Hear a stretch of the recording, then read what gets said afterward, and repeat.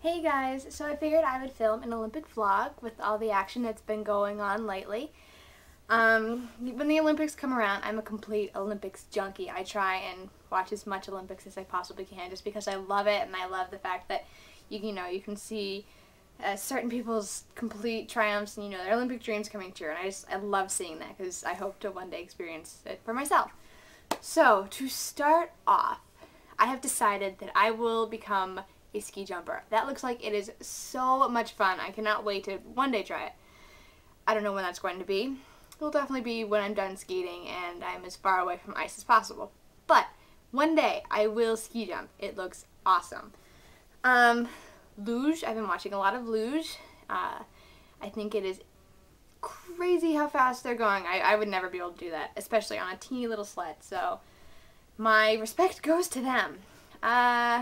Skiing. Oh, I watched women's downhill last night, and some of those crashes, oh my god. Especially the, what was it? The Swedish girl. I guess I was listening on TV. She flew 200 feet, which is 2/3 of a football field. I can't imagine. I can't even fathom what that must have been like. So I'm pretty sure some of those girls are feeling it this morning. Oh, pairs. I'm so happy for the American teams. They did such a great job. I'm so proud of you guys. You looked awesome.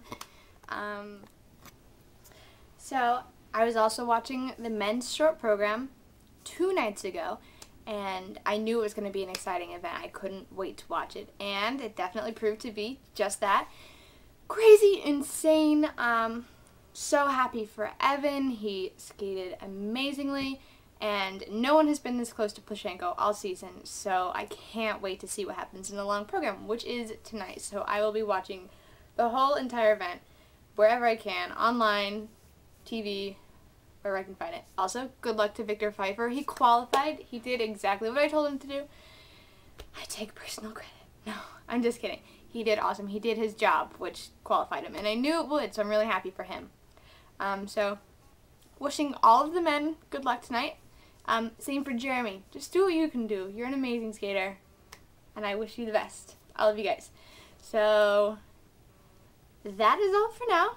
I will try and film another vlog perhaps later on in the week. Oh! I'm going to my first concert this week, and I'm so excited.